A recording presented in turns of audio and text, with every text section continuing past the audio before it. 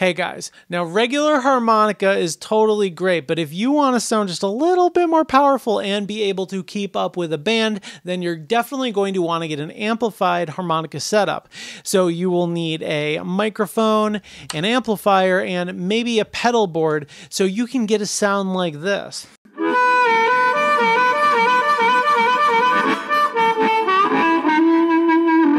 There's a ton of options here, so in this video I'm going to help you sort through them and give you some tips on buying an amplifier. And in the next two videos in this mini series, I'm going to talk about microphones and pedals. So let's go get started with amps. The first thing you need to decide is, do you want to amplify at home? Do you want to be playing on stage, or maybe both?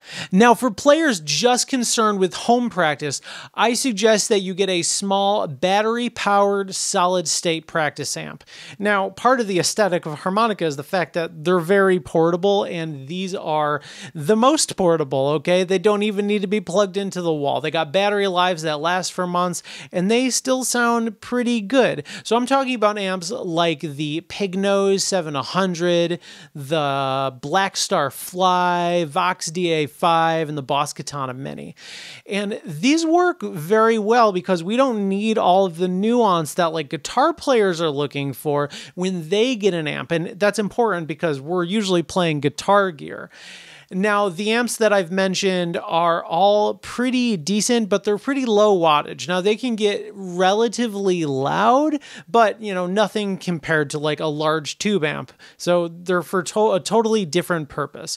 So if you're just playing at home and playing with a stereo, you should get one of these. Let's start by going through some of them. The Black Star amp, which is only 3 watts, has some basic controls like gain, volume, a basic EQ, and delay. I played one of these at a guitar store recently, and I was actually surprised how loud it was and the fact that the tone was pretty decent on such a small amp. It's not a bad entry point, and it's pretty cheap. I'll list the prices on the screen here. The next choice is the Pignose 7100. Now, there's a lot of harmonica players that swear by this amp. Like, they love it. Now, I don't own it myself, but it sounds pretty good. I've played it at a store before, and it's all right. It's 5 watts in comparison to the Black Star Fly, that's only 3 watts. This is 5 watts. And it only has like one setting, essentially. It's on, and then you have a volume knob, which makes it simple, but you don't have a lot of control over your tone. But it sounds pretty decent. It's a little bit distorted, maybe a little too distorted for me, but that's up for you to decide. My choice, though, that I've been talking about for a while on this channel is the Boss Katana Mini, and that's what I'm playing with right now.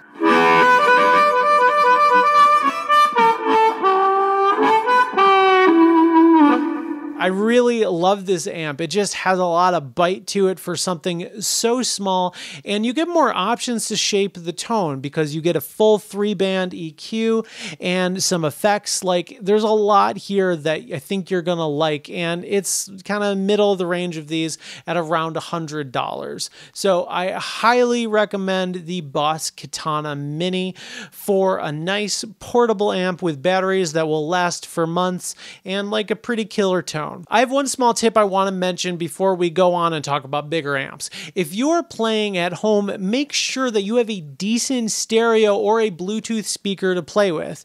So one benefit of playing amplified is enjoying the higher volume level you get out of this. So just make sure that your backing music can keep up. Otherwise, getting all of this gear is not really going to feel like that much of an upgrade. So you're definitely going to want to get like a good speaker or a good stereo to make this worth it.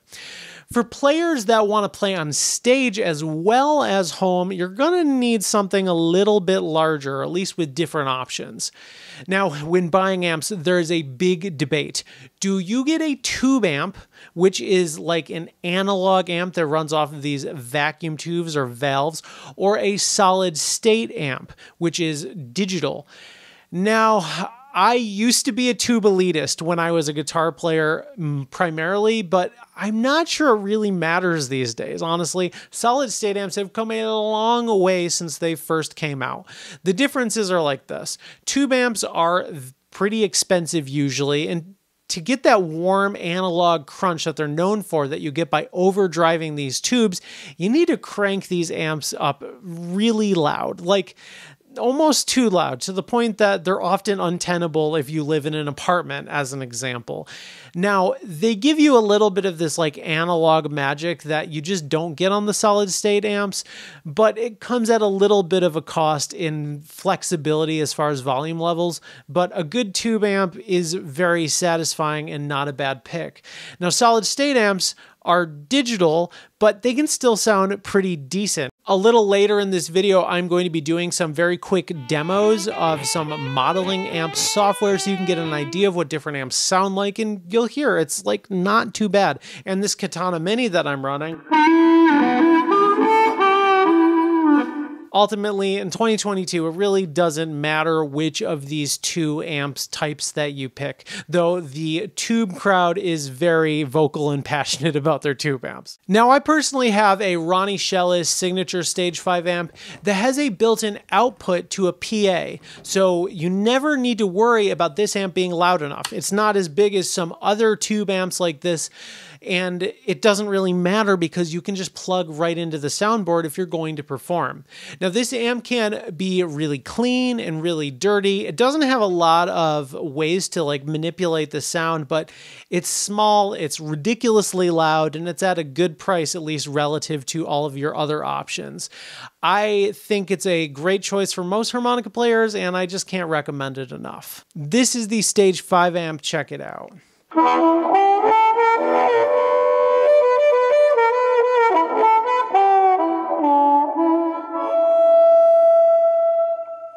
Outside of these Stage 5 amps, you need to experiment with different guitar amps. Now, a guitar has a bit of a different frequency range than the harmonica, so your results are going to be a little bit varied. Now, there are different types of these amps, and I don't want to list particular models, but let me just show you some examples using this modeling software. So you can play something like a Fender Bassman. You might want to check out a Blues Junior. There's also a Reverb Deluxe. Or maybe something more modern like an Orange amp.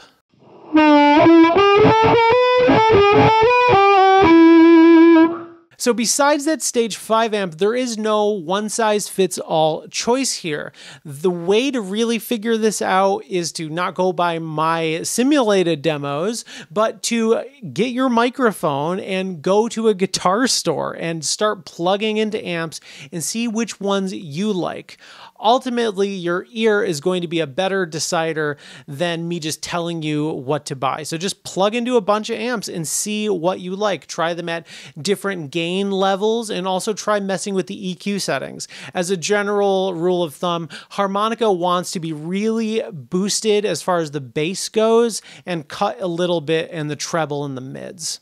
If you do go to a guitar store and you're trying some amps out, I want to suggest that you bring the actual microphone that you're going to be playing with, because the choice of amp really depends on the interplay between the microphone and the amp. There are some combos of mics and amps that I really don't like, and I can't tell you why they don't work. So you want to make sure that you're choosing the mic that you're actually going to use. As far as microphones, I'm going to talk about them more in the next video in this series. So when it's out, I will link it up here. And that is all for this video. I'll see you next time. Peace.